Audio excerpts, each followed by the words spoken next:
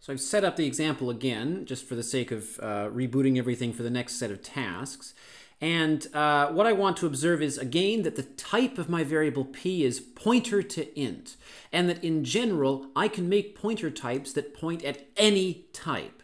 And then, it's also worth remembering that the variable p is a regular variable. It has a strange looking value because values of type int star are a little bit weird, but there's nothing special about p besides its interesting type. It is a regular variable. I can assign it values. I can assign its value to other things if the types all match up. And we'll see in a few minutes that it's perfectly natural to do that.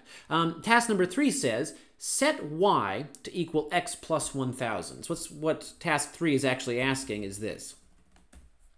But it says don't use x. Don't use the name x. We can use the value of x, but we can't use the name x in the assignment statement. So let's, first off, we'll try it. This is obviously wrong. I would not get any marks for this. What I want is to set y to be 1006. But I can't use the name x. Instead, I have to find some other way there. So I go to my diagram, and I notice that I can get to x by using the name on the box, or I could start at p and follow one arrow. And so I write that in. I start at p and follow one arrow. So we'll try that. And it gets the right result. So keep in mind, I think the most common mistake, and I don't blame people because the use of the star for this is pretty cryptic. The most common mistake people make when they're working with pointers is that they think that p is 6. But p isn't the value 6. Over on my diagram, p is a box with an arrow in it. If I want the value 6, if I want this thing here, I have to follow that arrow. So what's actually in this box? Just an arrow. If I want to use the variable x, I have to follow that arrow.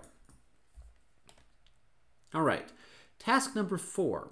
Use p to set x to -50. So I want to set something to -50. Okay, what do I want to set? I want to set the value of this box, but I can't use x, and so I get there by starting at p and following one arrow. Okay, star p equals -50.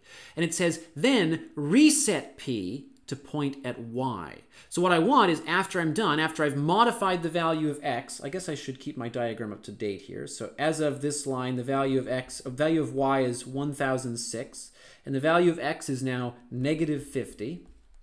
And then I want to reset it so that p now contains an arrow that points at y.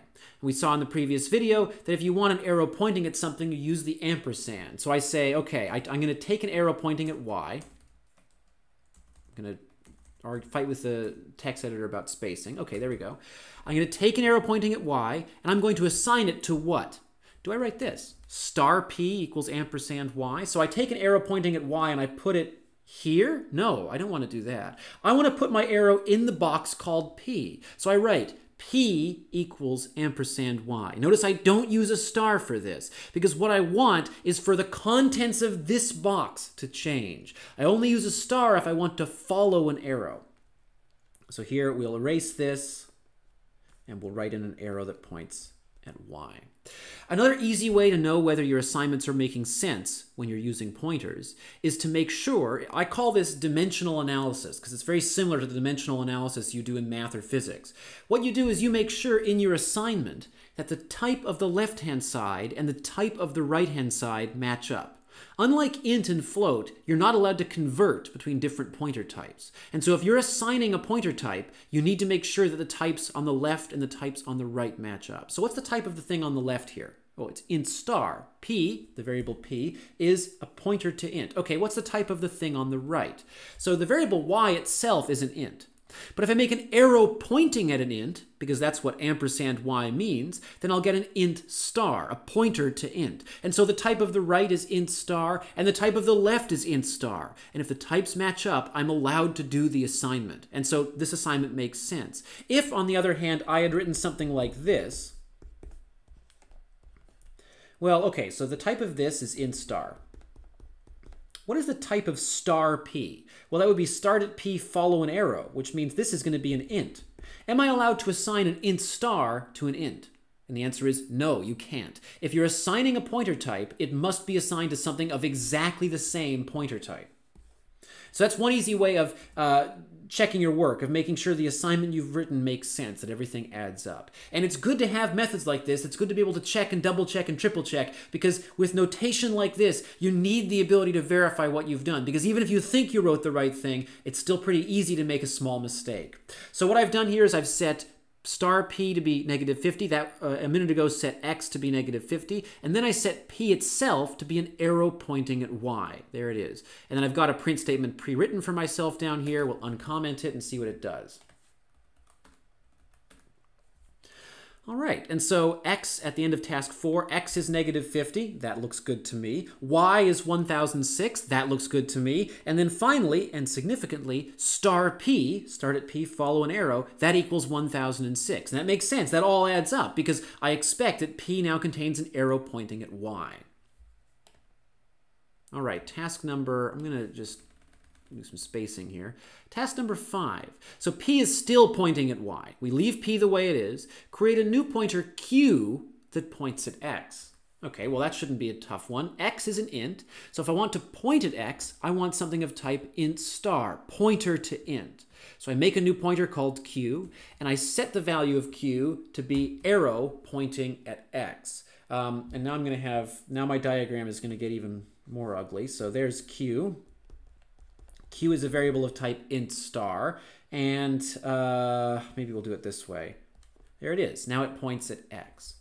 And then I've got a pre-written print statement to see if task 5 was done correctly. So x has the value negative 50, so I expect that star q, if my diagram is accurate, should also have the value negative 50. So we'll try that out. And it does. X is negative 50, y and star p are both 1006, star q is negative 50. Okay, so task number 6. And then we'll switch videos. Because I think that allow ourselves a breather between videos. Using only the, actually we'll do this. Using only the variables p and q, copy the value of x into y. So I want to set the value, so currently the value of x is negative 50. And I want to set y to be negative 50. But I'm only allowed to use p and q. So I want to set something to be negative 50. So how do I get the value of x? Well, let's see. I can use the name x, but I'm not allowed to. I could also start at q and follow an arrow to get the value of x. So I'm going to set something to be the value of x, star q. How do I get the value of y? Well, I start at p and I follow an arrow. So I write star p equals star q. So follow one arrow from q, get the value negative 50. We can actually do this assignment in reverse. So this would be negative 50. And that would be an int, because on my diagram, if I start at q and follow an arrow, I get to an int. And then I take that negative 50 and I store it wherever I end up if I start at p and I follow one arrow, and that would be here. All right, so we'll try running that. And we'll save the file first. A bit anticlimactic otherwise. All right, and now everything is equal to negative 50. So what I want to talk about in the next set, the pointer 2 or 3 is going to be, I mean, if it hasn't already been a steep learning curve, we're going to go basically vertical. I mean, the learning curve so far, here's time. The learning curve so far has been getting steep, but in the next video, we're gonna be hitting this asymptote here, and you'll see what I mean. But basically, what it comes down to is that we can create a pointer to any type. The destination of our pointer variables can be any type. If I have a float, I could make a variable of type pointer to float or float star. If I have an int, I could make a variable of type pointer to int or int star. I can make a pointer to any type.